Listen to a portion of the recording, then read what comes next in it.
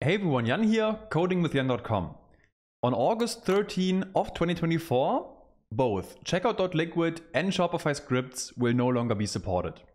As a replacement, all checkout customizations have to migrate to the new checkout extensibility before this date.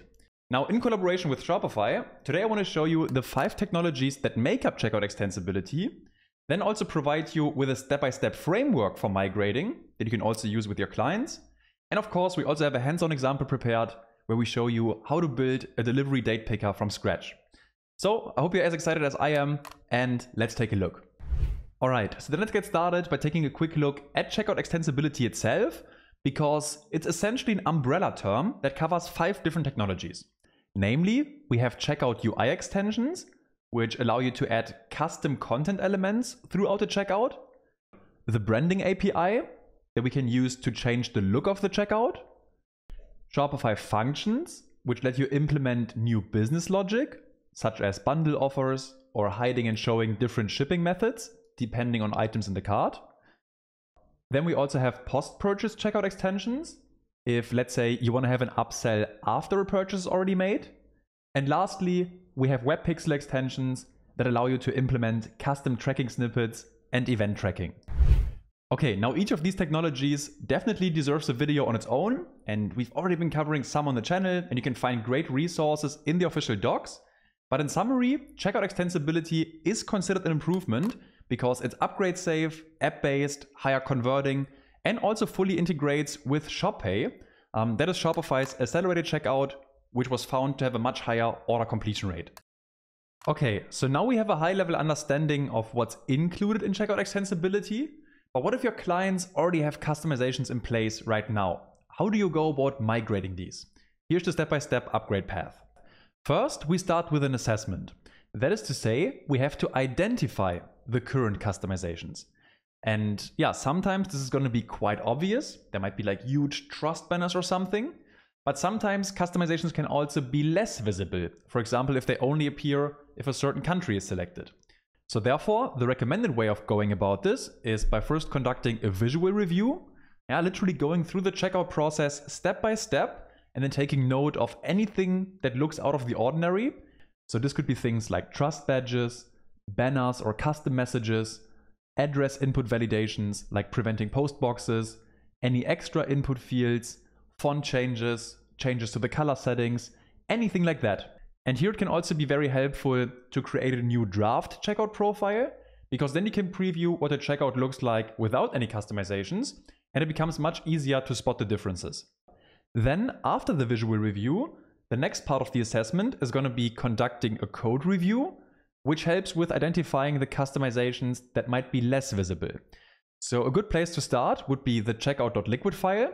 And here, Shopify recommends to look for any of the following things. Comments in any language, like HTML comments, JavaScript, or Liquid. Then also keep your eyes open for any Liquid references or include statements. The same applies for JavaScript includes, especially if the domain looks third-party-ish. And you also want to look for CSS of any kind, style tags, inline CSS, or further includes. And to be extra sure and make your life a bit easier, you can also grab the original Checkout.liquid file and then your version and paste both into a string comparison tool. There are tons of free ones on the internet, and then you would see the differences side by side. The last step of the code review is then to check for any active Shopify scripts. That's fairly easy. First, you can check if the app is installed in the first place, and if so, if there are any snippets that are currently active. All right, so now the assessment is complete, and you should be left with a list of existing customizations. And this is also a good time to reevaluate if maybe some are outdated or no longer needed or not even worth the technical overhead of migrating. But let's say you've identified at least one feature that you want to migrate. Then the next step would be to conduct feature mapping. And this is why it was so important to understand checkout extensibility from a high level first, because now we can use the following diagram. So if your customization is supposed to add custom UI or content elements to the checkout, then you can use Checkout UI extensions. If it's supposed to change the look of the checkout, then you can use the branding API. If you need to customize the backend business logic, you can use Shopify functions. If you want to display or offer something on a post-purchase page, Then post-purchase checkout extensions would be the right technology. And if you want to track buyer or user behavior, you have to migrate your feature to a web pixel extension. And of course, you can also combine these technologies if your customization falls into multiple areas. Okay, and at this point, you've identified the features you want to migrate. You've identified the technologies you have to use. And this is where the rubber meets the road. Now we have to use these technologies and implement the features. But as you can imagine, there's only so much we can cover in one single video. And that's why you will find links to all the previous videos or the best resources for each of the technologies in the description. And I would suggest we rather move on with our practical example. All right, so then let's see how we could go about implementing a delivery date picker. I think this is an interesting example because there are so many different use cases out there.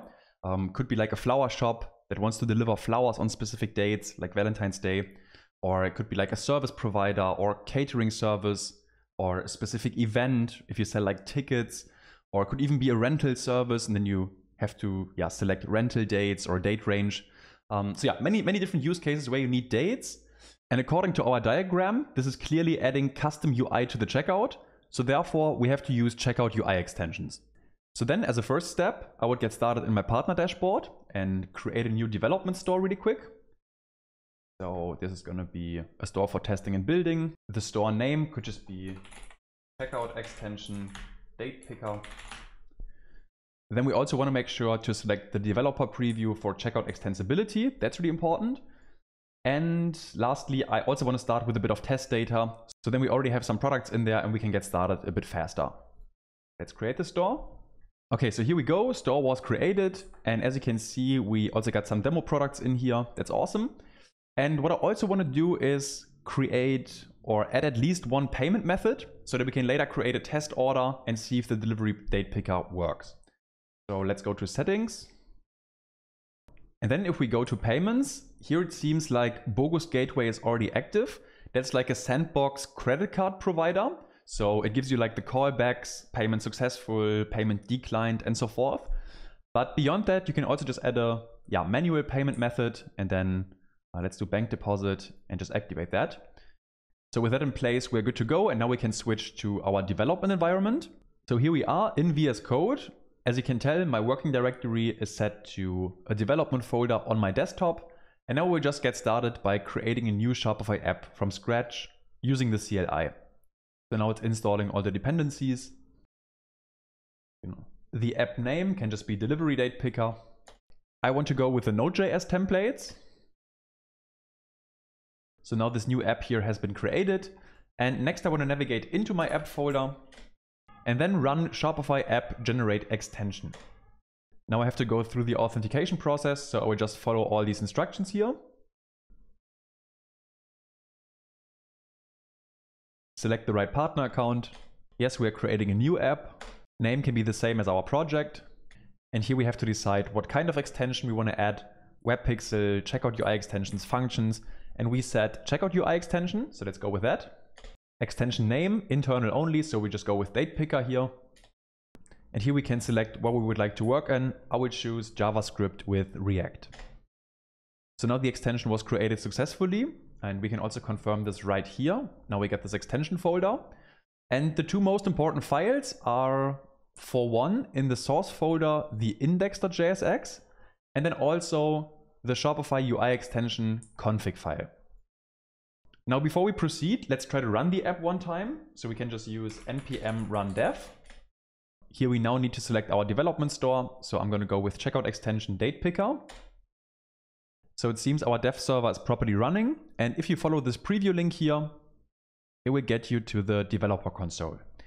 And now we can, first of all, go to app home one time to install the app in our store. Let's do that. So then let's just follow the flow, install app. So the app was installed successfully. And now we can already go ahead and preview our checkout. So you can just use the preview link or we go through the front end. So let's just add one product to the cart. And then go to checkout. So right here, we can already see the banner that is coming from our extension. Let me show you this in the code files. So inside the source folder of our extension, you can see the index.jsx file. And here we import this banner component, which is used down here. and then we just render it to this extension point here. Okay, now as a first step, I want to move our component closer to the shipping methods, because I think there a delivery picker makes more sense. And in order to do that, we can take a look at the extension point documentation. So here we find all the supported locations. And I'm interested in shipping. So we also have this preview image right here. So maybe, yeah, shipping methods render after would be a good destination. So back in our index.jsx file, the first thing we can change is this extension point right here, where we render our component. So let's replace that with checkout shipping methods render after. Save this file. And this would actually have hot reloading, so we should be able to see the change right on the front end. But in this case, we also have to change the config file. And here you would see the extension points. So we gotta enter our new extension point right here as well. And whenever I change the config file, at least for me it seems I have to restart the development server. So in order to do that, I'm just running npm run dev again. Okay, server up and running. Let's follow the preview link. Let's follow this link to the checkout. So as you can tell, now the banner is gone, and let's go to the shipping methods. I'm just using a bunch of test data for now. And here, right after the shipping methods, we can see our component. So this has worked perfectly fine. Awesome. Then next, I want to start implementing the delivery date picker. And first, let's get rid of anything we don't need. So we don't need this banner here. We don't need these two statements. And then we also don't need these imports here anymore. All right, that's pretty clean. And in order to make my life a bit easier, I want to take a look at the pre-built UI extension components. So I don't want to reinvent the wheel. And here we already have like so many action elements, form elements, and coincidentally also a date picker, brand new. How epic is that? So then we can take a look at the documentation. We just have to import this date picker component, and this is pretty much how to use it. We also find further properties down here. But for now, we're mainly interested in the selected property and also the onChange method that I will show you in a second. And also really quick on that note, I would highly recommend that you always try to use the pre-built components as much as you can, because Shopify and the dev teams, they put in a lot of thought. So you get accessibility out of the box.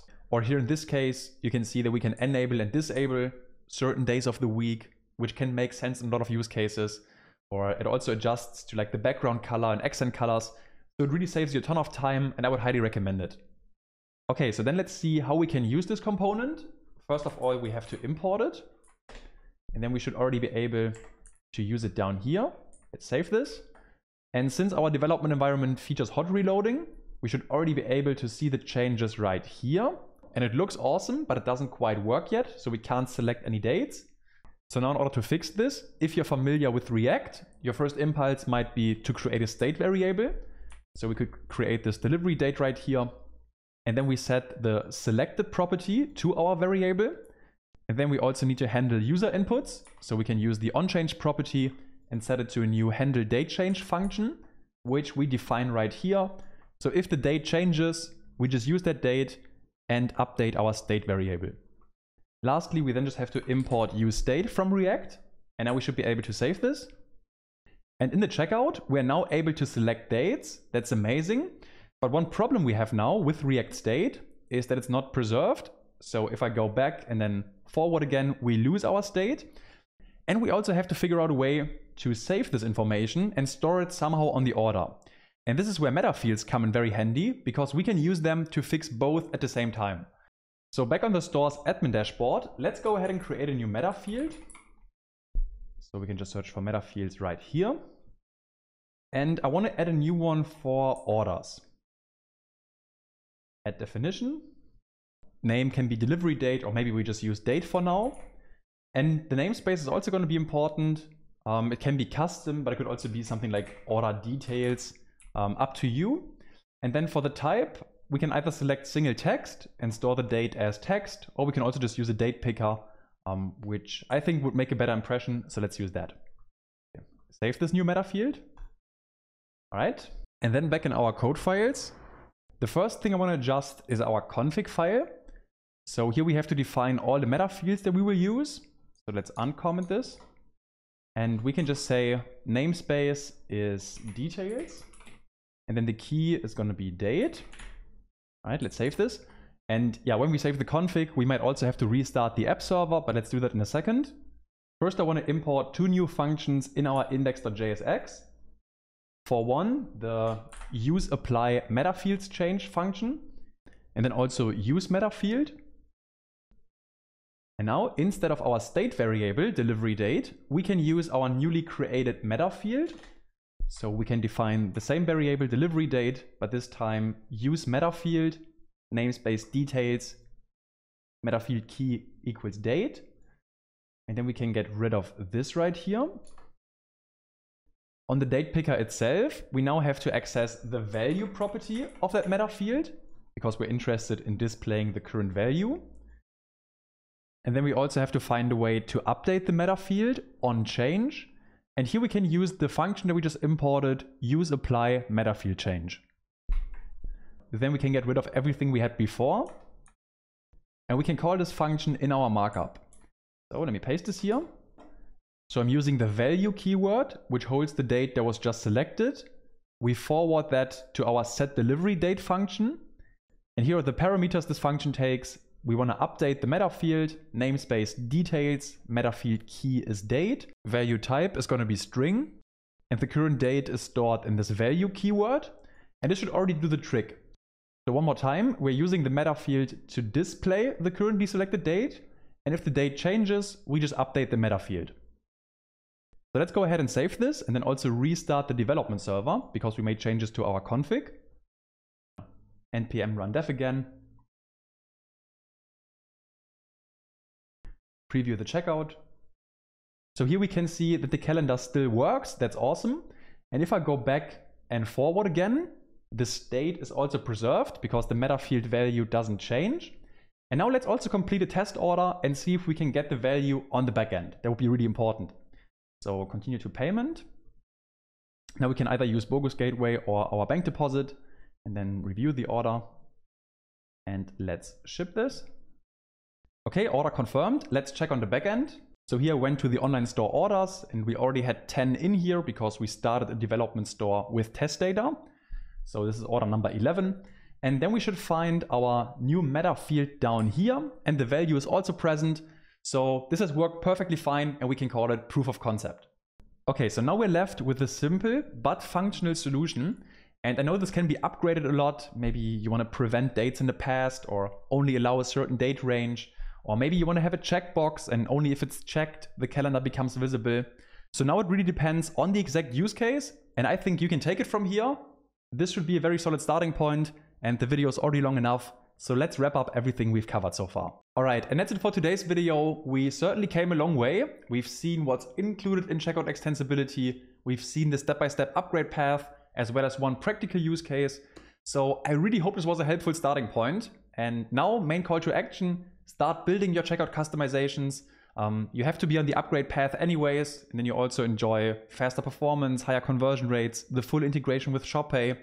And who knows, if you're fast, you might also have first mover advantage and then be able to turn your customizations into a successful public app. So I think there are some good opportunities there. And as always, have an amazing rest of your day. Let me know what you think in the comments, and I'm going to catch you in the next. Bye.